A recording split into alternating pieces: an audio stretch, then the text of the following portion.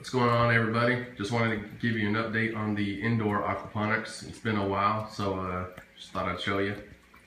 As you can see, things are going great. Over here I have a bunch of basil. Basil does really good in aquaponics. These three are actually all cuttings I took off these larger ones here, and we just keep trimming it back and trimming it back and trimming it back, and it's just non-stop. Over here I got some parsley. This is under my full spectrum LED. I have my flowering plants, my tomato, which is growing out in the back. And then in the front I have my peach habanero. Right now I got this habanero on it and that habanero. And it's starting to flower again. A whole bunch of little buds everywhere.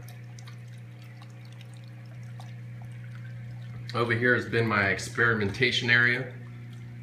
Here I actually took a cutting off the habanero and tried to see what it would do. It's definitely not doing good, but actually there's a little tiny leaf starting right there.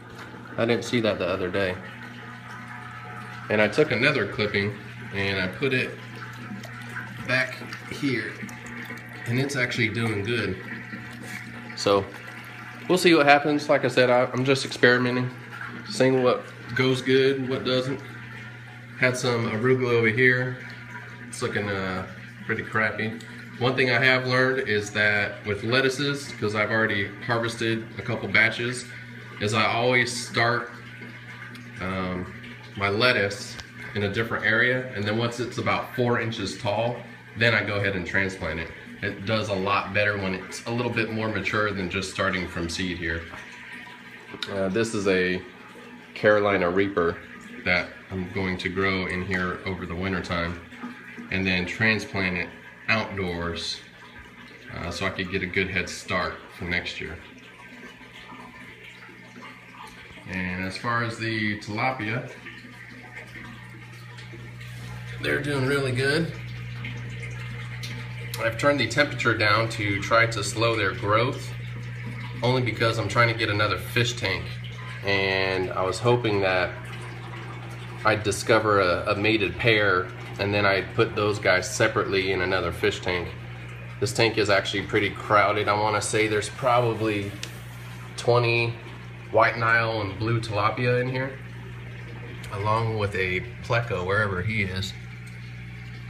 I don't know where he is right now, but they're good size. The biggest one is about 4 inches, I'd say.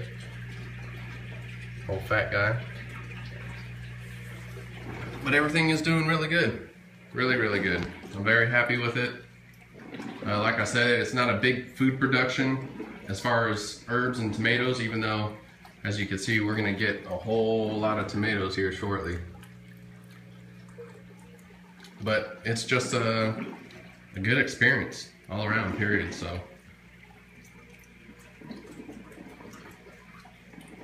here's the whole thing. I'm trying to get the light a little bit better. And that's it. If you have any questions, let me know. Put them in the comment section and I'll get back with you.